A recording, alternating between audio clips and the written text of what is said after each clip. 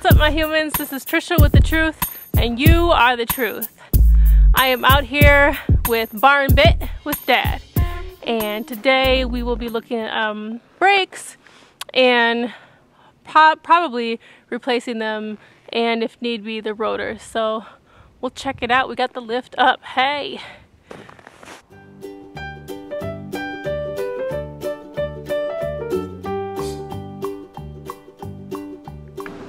So we are in the barn. Barn Bit with Dad. Look, it's Dad. He's currently under the car. Looks like he's looking on how to line up the lift. Okay, okay.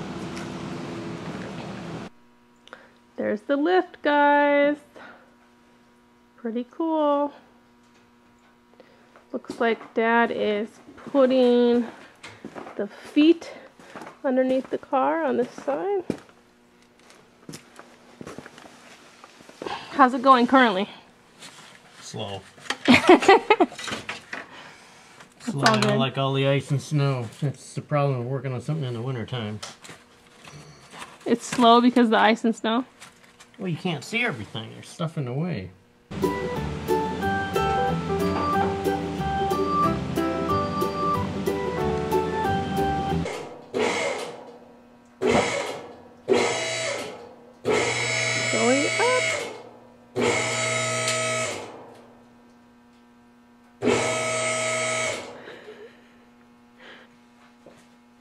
Is it going up more? Oh yeah. Oh, okay. You testing it? Mm-hmm. It's always good. Never having used one of these all the time. Right. Be careful. Oh yeah.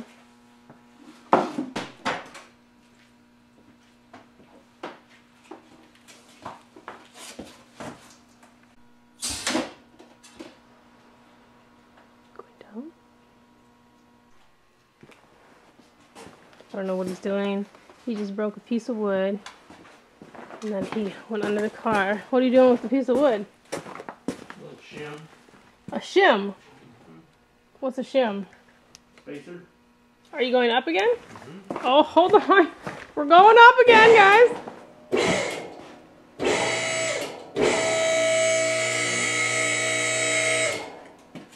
Gotta make sure it's not gonna fall down.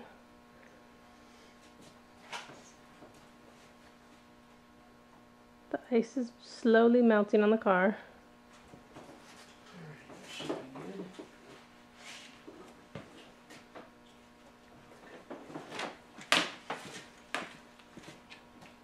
Here we go. Mm-hmm. Here we go. Big ups.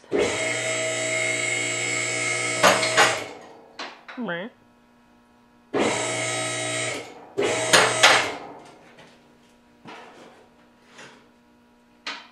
It's making noise.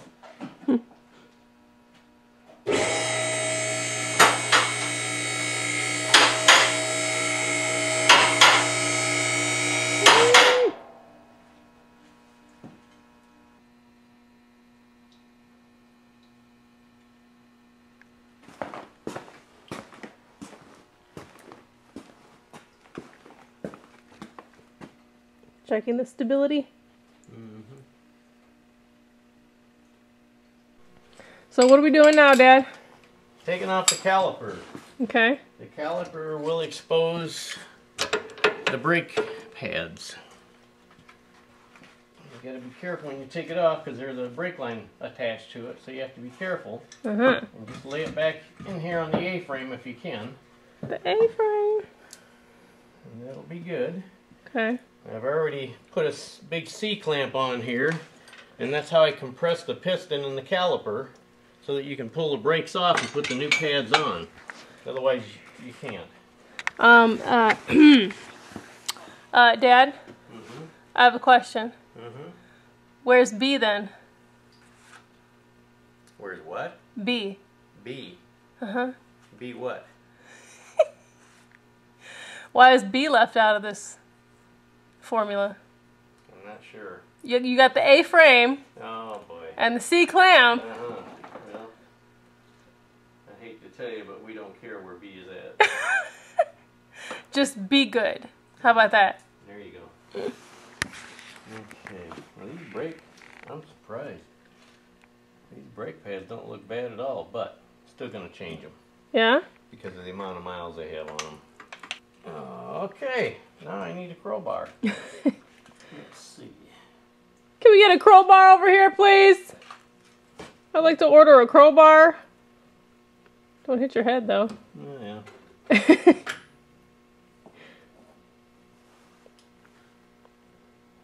Guys, he's gonna mess up my car with the crowbar. Yeah. So is the brake exposed there? Yeah. I'm just pulling the outside pad off. Okay. And you don't have to take the whole caliper off unless you're going to take the rotor off too. The newer ones, the older ones, you had to take the whole thing off because it wasn't a two-piece, where the newer ones are a two-piece. Now there, you can see how much material is left there. You got more than 1/4 of an inch. But, I mean, because they're so old and not too many miles, you're better off to replace them. Yeah. So, because obviously the brake pads are not too bad, they'd still last how long? They might go another 5,000. Dang. The inside pad is always worse than the outside. They get more wear, more pressure. Okay.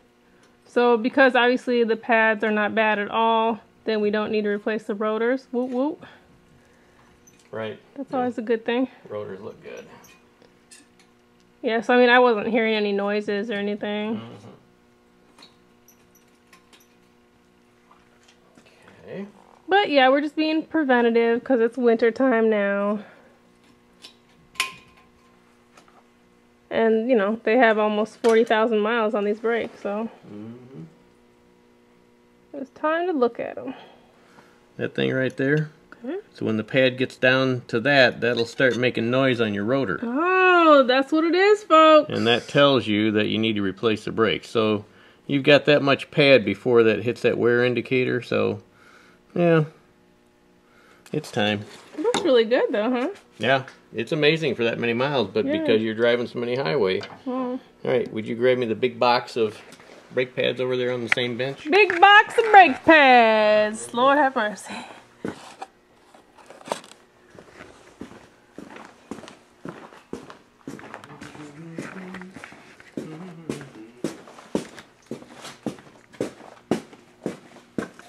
Now let's look at the new ones. How do they look? So, let's see what we got here.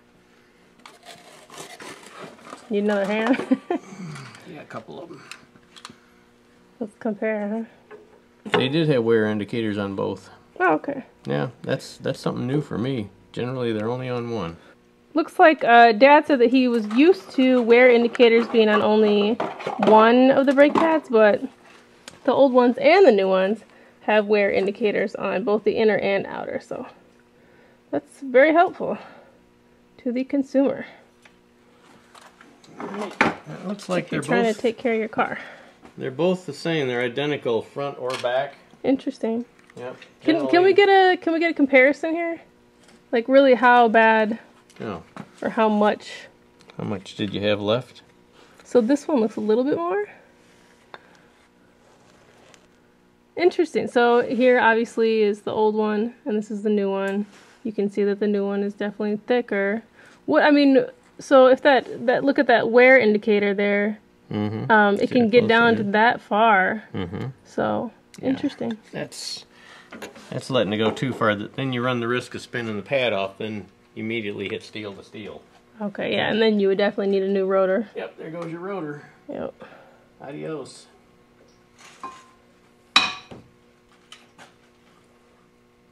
And you just slide into place. There's a little track here that they fit into.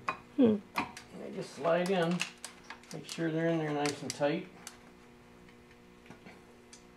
And hopefully, I didn't look at it, but hopefully I've squeezed that enough with the C-clamp. Yeah, if the pistons aren't back far enough in the caliper, sometimes they won't go on a new set of pads because they're much thicker. But every car is different, so you never know. There's just two bolts that hold the caliper on. I wish I could get in there or in around there. Next time, Gage. For the back ones. Mm-hmm.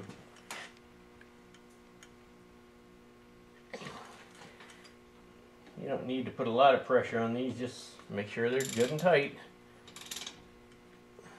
AKA use the Force. Jedi. Mm-hmm. So there we go. One set changed already. Wow. That quick. Fast and efficient.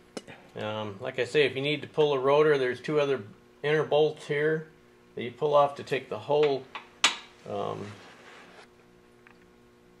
assembly off for the caliper, and then that exposes the rotor. And this one has one screw in it that you have to take out to pull the rotor off, and sometimes they're tight around the hub here. You have to tap on a little bit or put penetrating oil on, but we don't need to worry about that today. Cool. Because we changed them in time. Always good news when you don't need to use extra parts. Yeah, or spend extra money. True. Alright, this is just something that my dad taught me. When putting a wheel back on, there's usually 5 on a regular car, 5 studs. Do I have 5? Yep. Okay. So I always put one in line, in center. It's like a star almost. So I always put that on top. To me, it's easier to line it up. And you just pick it up and throw it on there. You know exactly where you're at then. Cool. Come on. There we go.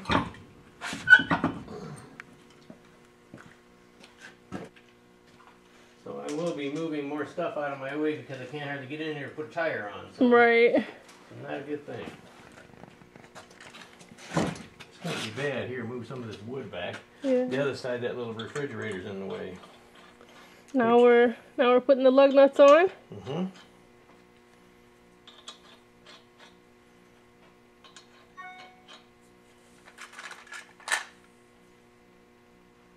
Dad using a smartphone. What's this world coming to? Okay, just starting by hand. I've got a battery operated impact. Nice.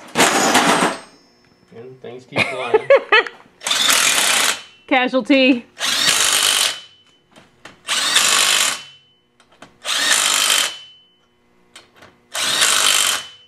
Okay, now that's good for now, but after I set it down, then I will tighten them by hand because I don't trust these to tighten them up tight enough. Right, I would do the same.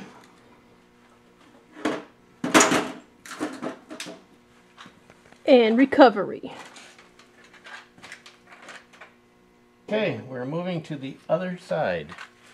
You wanna take this around? We need more light. Oh, good Lord. Now, when we have more room, I would definitely set up lights too. Yeah. Okay.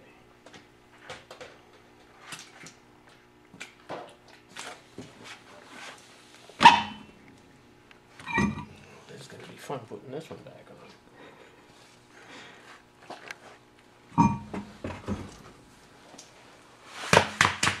The tire is off.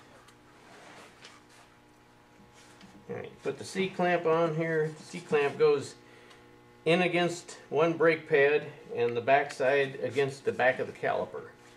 And then you just turn him in.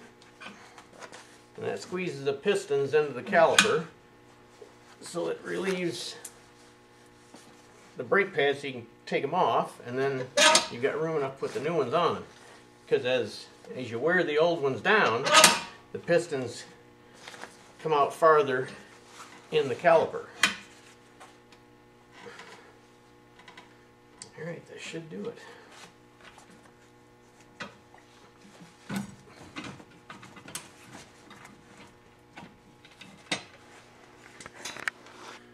Now, take the 2 bolts off the caliper. Ah! Okay. I didn't fall. Don't hurt yourself.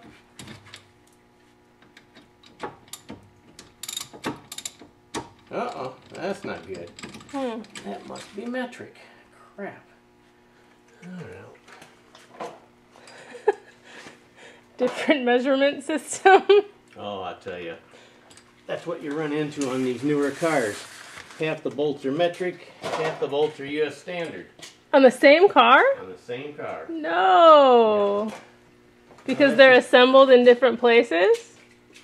I don't know what the reason is. All right, there's a set of sockets in the bottom of the toolbox, like this. Yeah. Look at, What size? look at. Bring me the whole thing. Come on.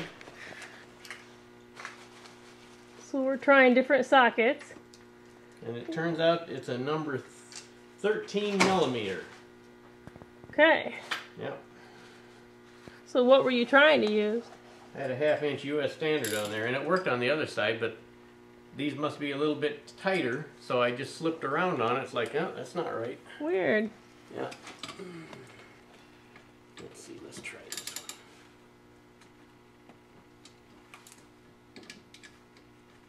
Come on.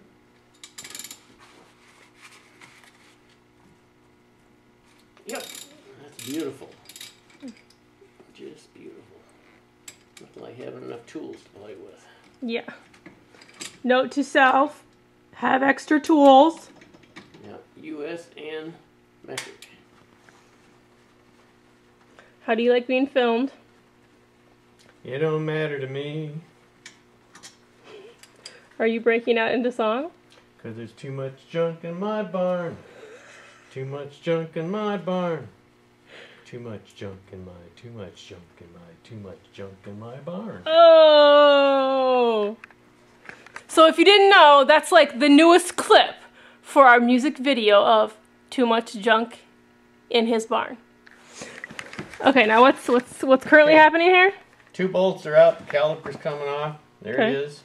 Remember, Wait. it's got a brake line attached to it, so you have to be careful. Okay. You just tuck it back in here wherever you can. Most of the time it goes sits on the A-frame.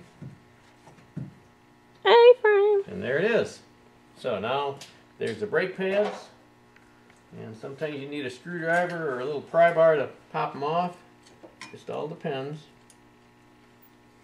They should come right out. There's one. Cool, how it look? About the same as the other side. Okay. And there they are. And they both have wear indicators on. Interesting. Huh. Now, I have left the other brake pads on the opposite side. Okay, and folks, it's a good thing I'm skinny or I'd never make it in this barn. Because there is too much junk in my barn. So, yeah, so obviously when we get more lighting and more room, the quality will improve. You know, I was telling Dad that obviously, like, some people don't know how to even check their fluids in their car. So I think it's important to show folks, younger folks, older folks, whoever folks, you know, how to do things on their car. And I know that, Dad, you know that I appreciate the things that you have taught me about cars, so that I can do, you know, a few basic things myself. But obviously it's nice to see, you break down the processes of Is that a pun? of different things like changing brakes. Breakdown. We're doing a break. It's a breakdown. Took Tricia a minute on that one. Because I was in the zone of explaining something. Jeez, I was doing a monologue. Okay. Jeez. The brake pads, new brake pads are back on. Caliper's going back on. 2 bolts. Okay, sometimes these bolts are hard to line up. You just have to wiggle the caliper a little bit to get them going, and once you get them started, if they start going in tight, then they're not lined up properly, because they should go right in finger tight all the way generally, unless it's an older car and the threads are rusty. Then I always clean up the threads and put oh, I can't think of the name of it, that silver stuff on them. Anti-seize. Anti-seize. Anti-seize on To them. stop the seizing. That's exactly right. To make so the seizing does not happen. No more seizing in my barn. Oh my God. No more seizing in his barn. Sometimes I feel like somebody's watching me. And I think it's my daughter. What art thou doing now? Just tighten the 2 bolts on the caliper so it's all back together, ready for the wheel and tire. Cool. Yep. Now this is going to be a stretch, folks. I don't have much room to work here. 'Cause why? Too much junk in his barn. You got that right. Too much junk in his barn. But guys, let me tell you that this is less junk than he had before. Just imagine. Yes, there's actually bare floor now. Imagine. What now? I said there's actually bare floor. So before there was not bare floor? No, you couldn't see the floor. There was no floor. It disappeared. Oh, there's gonna be no. Better check that. Things are falling. Do we have a casualty? No, we're good. Recovery! Pull the safety. No, we can't because it's locked into place, so we raise the lift a little bit. And there we go. The safety's all the way up. Down she comes.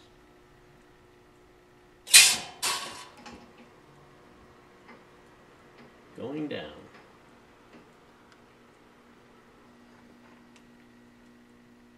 Smooth. Okay, that's good for now. What were you explaining about the steps? These levers right here, there's one on each side, and they're hooked to a cable.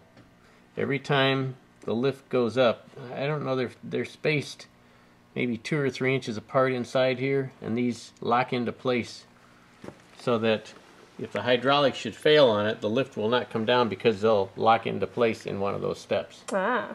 Yeah, so when you get the car to your designated height, then you let the pressure out and let it come down to the next step so it's automatically locked into place. Nice. Yep. Safety first, y'all. Right. Don't want to get hurt. Engineers, thank you. Innovators. All right, now we're hand tightening them. Yep.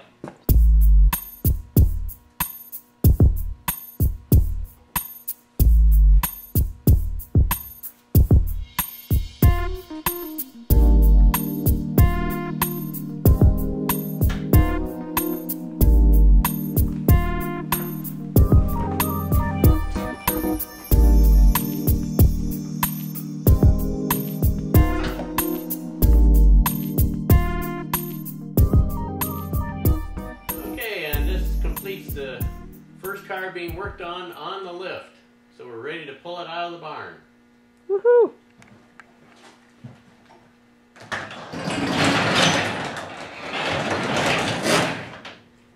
And there we go. Thanks, Dad. You're welcome. Barn Bit with Dad. So we're done with the front brakes. I am heading home. Next time, catch us with the back brakes. We'll do that another day. And rotate the tires, and we'll see what else the car needs. I love you, my humans. Bring people together and keep it truthful.